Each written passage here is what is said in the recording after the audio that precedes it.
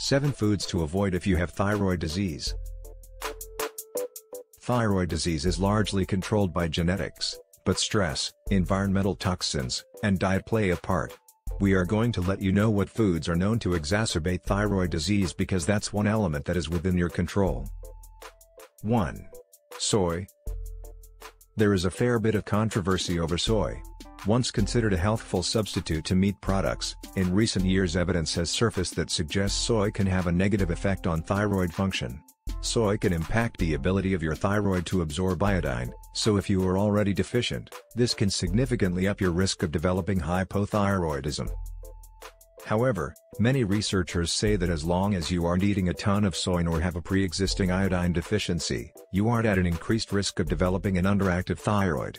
Moderation is important when it comes to soy, especially if you are a man, as soy can also mimic estrogen in the body. 2. Cruciferous vegetables. Cruciferous vegetables, including broccoli, cabbage, cauliflower, and kale, are very healthy because they offer a lot of fiber and important vitamins and minerals. Cruciferous vegetables are unique because they contain sulfurous compounds called glucosinolates, and research indicates that glucosinolates have the potential to fight cancer. However, if you have an iodine deficiency, it may be best to steer clear of cruciferous vegetables. The process of digestion for this particular category of produce is thought to block the thyroid's ability to utilize iodine. Don't worry too much if you love them, because you can safely eat 5 ounces a day with no problem, and cooking can reduce the effect on your thyroid. 3. Fast food. The thyroid gland uses iodine from our diets to create the hormones T3 and T4. In fact, the thyroid is the only organ that uses iodine. There are lots of reasons to avoid fast food, but when it comes to thyroid disease, the fact is that this food contains a ton of salt but very little iodine. At home, we get a lot of our daily iodine from iodized table salt, but there is no requirement for fast food restaurants to use iodized salt in their food. Studies confirm that fast food meals net you very little healthful iodine for all the sodium you'll consume. 4. Organ meats.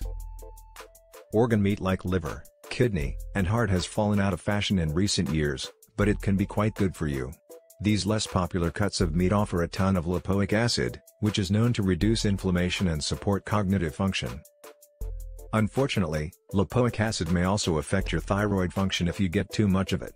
Lipoic acid is also not recommended for people who already take thyroid medication, as it can alter the function of the medicine.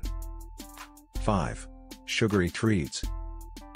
Processed sugars are public enemy number 1 when it comes to health.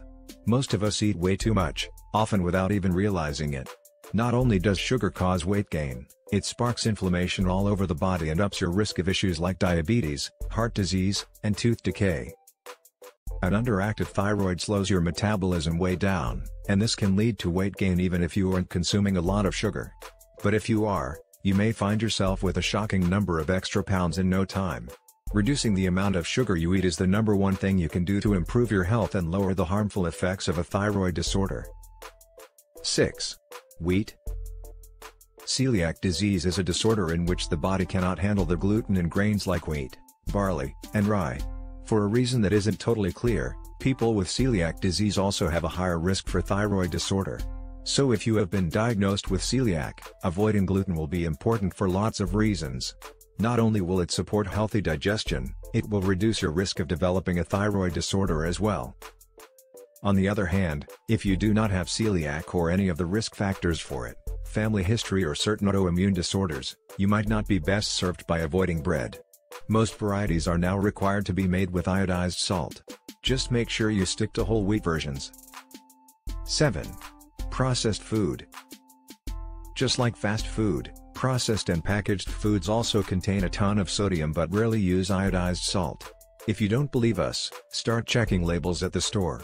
Many of these products, even sweet ones, contain more than 20% of your daily sodium allowance in one serving, which is likely to be less than you would normally eat.